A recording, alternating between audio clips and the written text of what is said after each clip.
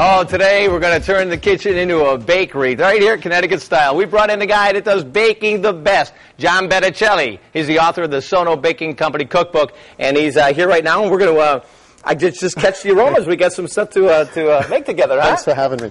Yeah, it's combining a little baking with a little cooking. So we baked the buttermilk biscuits for breakfast. Had a few left over, so we're going to turn it into a nice dessert for the evening. With some fresh plums and some fresh apricots, a little bit of butter and a little bit of sugar. I just kind of saute them very lightly until they're just wilted, and then we're going to serve that over that. But the buttermilk biscuit recipes from the book, it's very easy. You can do it by hand, no machine needed. Punch them out. You can use a glass. You can use anything in your kitchen. You know, it's one of those recipes that really can be done by anybody in the family. So at one point, this would have been more of a breakfast type of thing, right? The scone is definitely a breakfast item, traditionally, or tea time in the afternoon. The Brits like it at tea time. But I turned it into a dessert, which is very common, like a shortcake type, biscuit type dessert. It's very nice. All right, so let's see. What can we get into trouble with here? Give me an idea what you're making. Well, these are what we call freestone apricots. And when you twist them, what a freestone means is that the pit actually comes out that simple. And then you can just slice them for me into, a little bit of width like that. Okay. But, I'm very proud of coming here to New Haven because we do the farmers markets 3 times a week here on Wednesdays, Saturdays, and Sundays.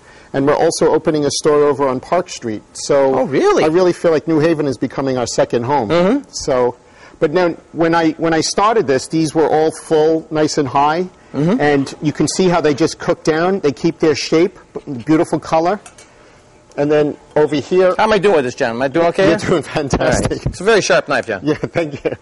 And then you could just do 1 plum for me. Okay. Now you do the plum. Okay, there you go. Thing. And then you spin that around. Twist it around. Now Perfect. These aren't necessarily freestone, but they do cut nice and easily. Okay. Cut that up for you. Terrific.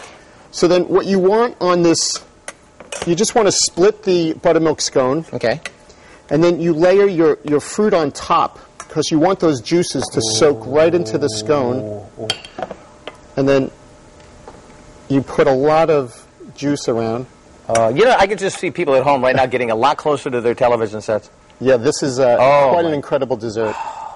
And then you're going to top it with, this is just fresh whipped cream with vanilla bean in it. So this is what actually gives it that shortcake. Okay. And then you top it. Ooh. Now, if that doesn't ooze summertime, I mean, it's just an incredible dessert. You can also put some fresh mint on there to gussy it up a little bit more. Now, what do you do? Do you eat this with these forks? You can try that with the fork, absolutely. Now, what's going to happen is those warm juices are going to make that bottom layer of the buttermilk scone nice and tender. And then you want to make sure that you get the whipped cream. Oh, this is so good.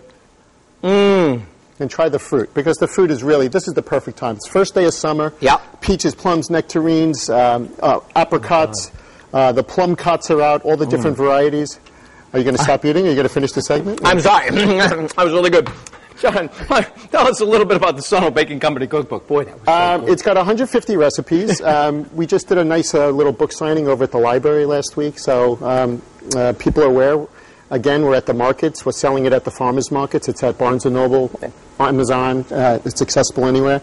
We bring it to the farmers markets if anybody wants to come down and get a signed copy. And again, tell us when the farmers markets are. Wednesdays down at City Hall. Saturdays at Worcester Square, and Sundays out at Edgewood Park. Now, what is your next challenge from here? We're doing a second book already, actually baking and cooking with a little fruit. So this is actually a prelude to the book. Oh, man. All right, I got to tell you, this is what it really makes it worthwhile to come in here. Whenever you're in the kitchen, John, it doesn't get any better. If people like more information, website or anything, they can go to SoNoBaking.com. All right, well, thank you so much for being here. Thanks for having us. Best. Okay, great. All right, coming up next, you will not